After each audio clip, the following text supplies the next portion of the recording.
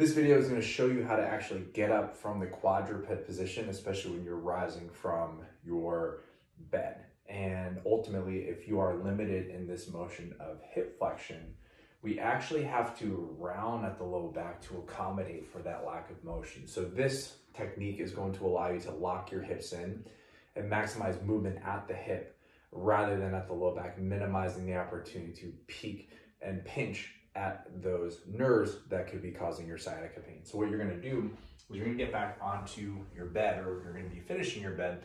Now from here, what I'm actually gonna have you do is you're gonna let your belly button sit and drop, and then you're gonna sit your hips back. And so at this point, we should be able to maintain a little bit more hip flexion. From this position, what I'm gonna have you do is you're going to step forward, but you're still trying to keep a little bit more of like a prone press up position here.